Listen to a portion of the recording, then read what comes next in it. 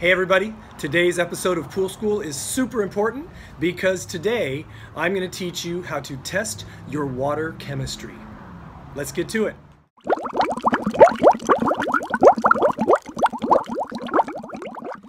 So, up to this point, I've been teaching you about your pool, the equipment, how it works, and all that kind of stuff.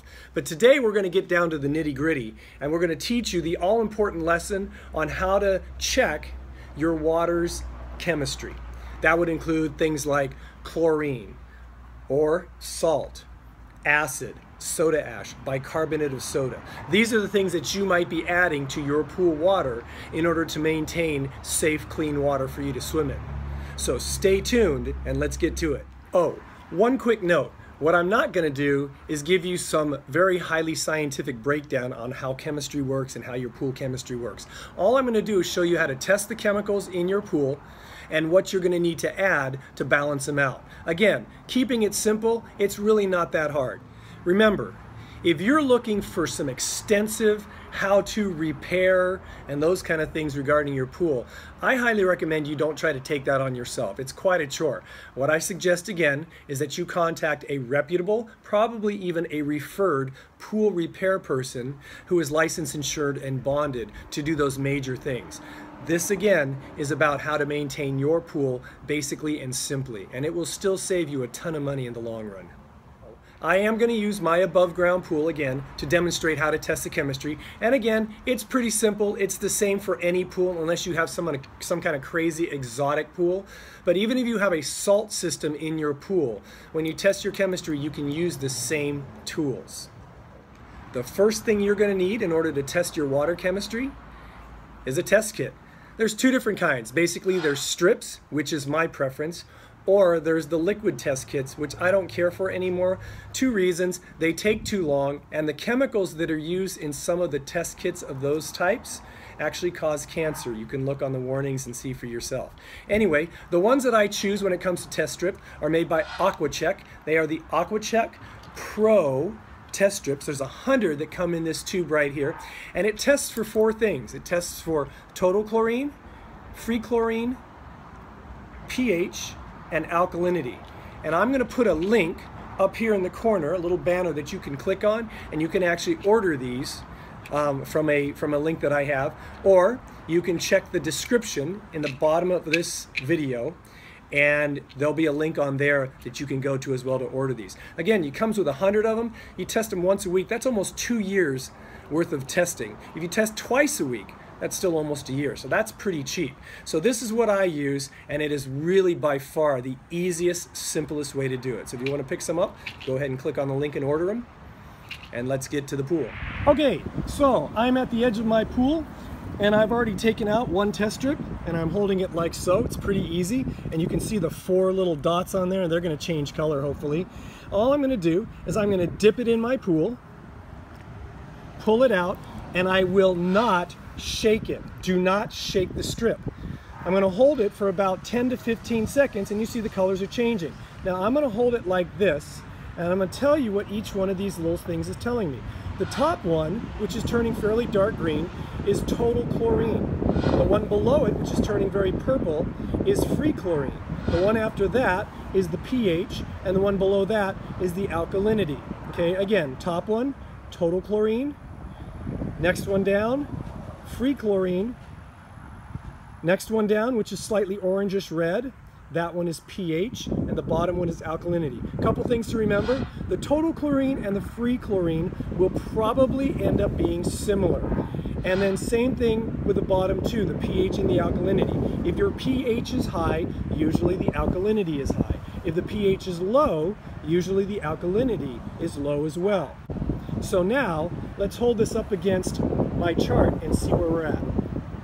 Okay, so remember, I've dipped my test strip in the water.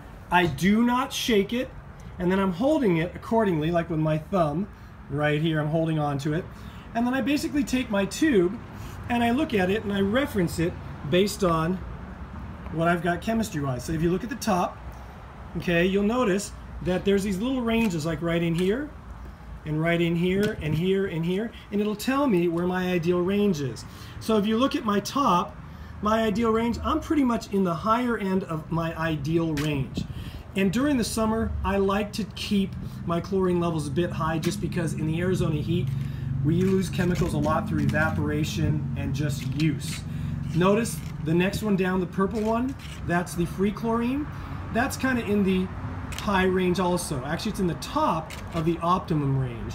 And then if you go down to the pH is pretty much ideal, right? You see that little arrow right there? That's telling me that range between 7.2 and 7.6 is ideal. I think that's 7.8. And then you look at the alkalinity, and my alkalinity is a little low. But the other thing also is to notice, I've had this test strip sitting out for a while. The thing about these test strips is they tend to get saturated, and after about 20 seconds, your readings are going to be less than accurate. That's basically the test strips and how they work. I again suggest the Aquacheck because each test strip is going to be a little bit different depending on the manufacturer, but I found that these to be the most accurate. They're very cost effective and they're very easy to use. And the truth is, as you get used to using them, you won't even need to use this little reference guide anymore. You'll be able to tell just by your own eyes and your own experience of it where your chemistry is, and you don't need to refer to the color chart because you'll know what colors mean what and how much of each. Generally speaking, if your chlorine is low, you're going to add chlorine tablets. If you have a salt system, you're probably going to increase the percentage or the output of your salt cell generator. The other thing, if your pH is high, you're going to want to add acid. If your pH is low, that means there's too much acid in the pool, and you're going to want to add soda ash, which neutralizes acid, or you can also add bicarbonate of soda, which also neutralizes acid. Bicarbonate of soda is much more expensive than your soda ash. And the other thing about soda ash is you probably don't want to put in more than 2 pounds of that in your pool at a time. It just takes a while for it to dissipate, and it'll kind of turn your pool white and cloudy. So you want to run your equipment while that's happening. Same thing with the alkalinity. If your alkalinity is high, you're going to want to put some acid in there to bring the alkalinity down. If it's low, you're either going to want to add soda ash or bicarbonate of soda to bring that up a little bit.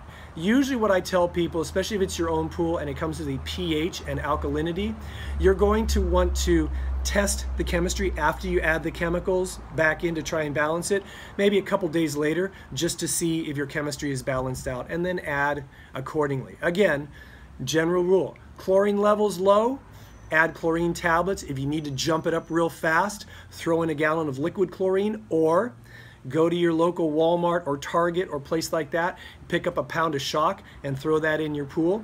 I also suggest that you always run the equipment for a couple hours after you've done that, because it'll dissipate and disperse the chemistry better for you, make it safer to jump in after that. And then again, pH and alkalinity. If they're high, add acid. If they're low, add soda ash or bicarbonate of soda. So folks, that's basically how you test your water's chemistry. Pretty simple, pretty easy. Hope it made sense. Again, if you have a salt system in your pool or a saltwater pool, I'll be doing a series or a few videos on specifically how to deal with a salt system. They're a little bit different in the way that you maintain them.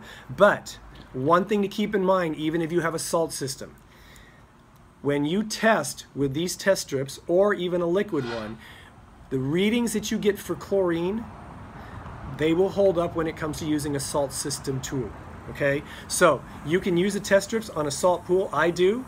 You just dip them in and it's going to give you the same readings. So you're just going to test the chlorine, and that's going to tell you about your purifier. Again, if you have any questions, please feel free to email me directly at kennypoolschool@gmail.com, and there's the address right there. Or you can post a question in the comment section below this video. That's basically it for testing your pool chemistry. Hope it made sense. Please remember to like and share my video, and I'll see you next time.